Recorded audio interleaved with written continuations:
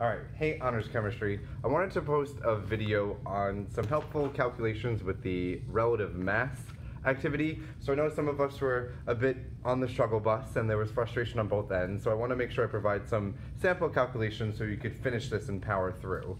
Alright, so I put my data up here and I'm pretty sure you could see it. Remember, you took the mass of the vials with the washers and the hex nuts and the bolts, and then you had to subtract that from the mass of the empty. So that's what this kind of second column is. And I would like to see that, making sure either in your notebook or on your handout, that you've subtracted those masses and then you label them as the masses of the hex nuts or washers or bolts without the vial. Okay? Now, let's look at question 1, and I'm going to post a video on this, and I did this a couple of times.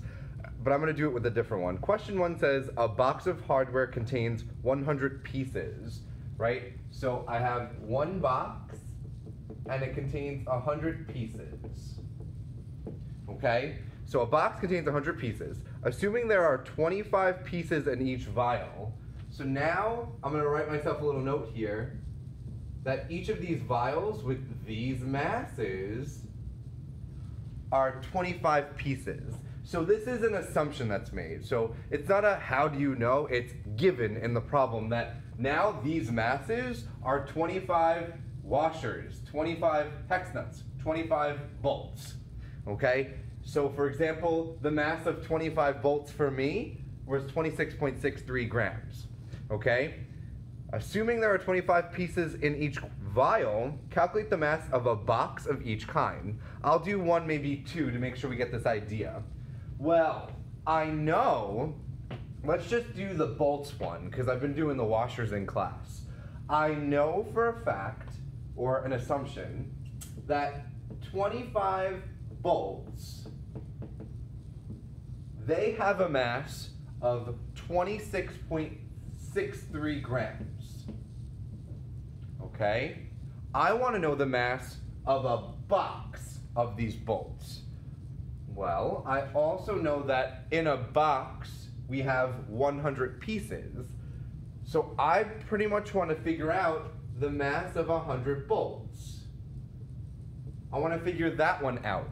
So I was talking in class and telling me that you could use proportions. So if I set up a proportion, I could have bolts on top and I could have grams on the bottom. And I'm looking for grams. I know how many bolts because the problem says I have a box, and in a box there are 100 pieces. So if I have a box of bolts, I should have 100 bolts.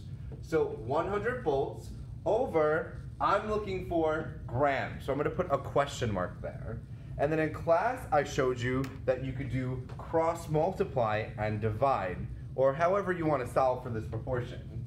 So I could do 25 times some question mark, right? I don't know. 25 times question mark, and that represents bolts, and that represents grams, equals 100 times 26.63, right? And I just put little notes here that this 25 is bolts, this question mark is grams, this 100 is bolts, this 26.63 is grams. Now I want to solve for the question mark, which typically you put the letter X here for a variable. I'm just going to put a question mark. If I want to solve for this, I want to have 25 times some number equals whatever 100 times 26.63 is. I'm looking from my calculator. So I do 100 times 26.63, and I easily get 2,663. Well, I could have done that in my head. All right. So I multiply these two together, and then if I want to solve for this question mark, or you would have it as X, I divide both sides by 25. Okay. So my question mark, which is how many grams are in a box, is equal to 2,663 divided by 25, which is 106.52 grams of bolts in a box of bolts. Now, how did I skip to a box? Well, this 106.52 represents 100 bolts. So if I wanted to, I could say that this is grams of bolts in 100 bolts. Okay? But this is also equal to 106.52 grams of bolts in 1 box of bolts. Okay, so in using this question, I know that a box is 100 pieces. If I get the mass of 100 pieces, I'll get the mass of a box. Okay? I'm going to move on to question 2 now. And if you have any questions or you're just like, how did you get this? You could comment this in the Remind, or you could just ask the question if I post it in the Google Classroom. All right, so now the next question says that if I have 1,000 grams, or it says 1 kilogram, so the next question says, if you had 1 kilogram of each kind of hardware, 1 kilogram of hardware, it wants to know how many boxes of each. I'm going to still stick with the bolts one. Before I calculated, I'm going to write this on the side, that 1 box of bolts is equal to 106.52 grams of bolts. I'm going to write that number on the side, and you should do that for all of them because you're going to need them in the later questions. I know that a box of bolts, which has 100 bolts, by the way, okay, a box of bolts has 100 bolts, that has a mass of 106.52 grams. We calculated that before. If I have 1 kilogram of hardware, which the hardware we're talking about for this question, the example I'm going to use is bolts. If I have a kilogram of bolts, how many boxes is that? Now there are 2 different ways that you could do this. I'm going to do the one that uses the answer that you got before. I know that 1 box of bolts is equal to 106.52 grams of bolts. I want to figure out how many boxes, I'm going to put X here now, how many boxes of bolts if I have a kilogram. Now before I write a kilogram, my units here is in grams. So I have to convert that kilograms to grams. So 1 kilogram times by 1,000, because there are 1,000 grams in a kilogram, means I have 1,000 grams. So I'm going to put that number here. So now I'm saying if I have 1,000 grams of bolts, how many bolts is that? How many boxes of bolts? Well, 1 box is 106.52. X boxes is 1,000. So I could cross multiply and divide like I've been doing. 1,000 times 1 equals 106.52 times X. So I could do 1,000 times 1, which is 1,000. If I want to solve for X, I divide both sides by 106.52. And remember, don't get lost in the units. What are you trying to solve for? How many boxes are in a kilogram of hardware? So if I have a kilogram, this is how many boxes there are going to be. Or if I have 1,000 grams, this is how many boxes there are going to be. So if I divide both sides by 106.52, I get 9, I'm going to round, 9.39 boxes in 1 kilogram. Okay, so that's like another conversion that I could write down. That if I had a kilogram of bolts, that's equal to 9.39 boxes of bolts. So we're writing a lot of proportions and ratios here to be able to answer these calculations. Let me move on to question number 3 now, and I'll probably end this video. All right, so if I move on to question 3, by the way, that was our answer for just the bolts. You could do the same thing for washers. You could do the same thing for hex nuts. You're just going to have to use these ratios here. And I could post an answer key, or if you're like, hey, I want to check my answer, make sure you let me know in the Remind or in the Google Classroom. Now the next question says, you learned that a barrel of 1-inch bolts has a mass of 65.2 kilograms. So 1 barrel and bolts is equal to 65.2 kilograms. The mass of the barrel was 9.6 kilograms. So the barrel is equal to 9.6 kilograms. How many boxes of bolts are in the barrel? So now I want boxes of bolts.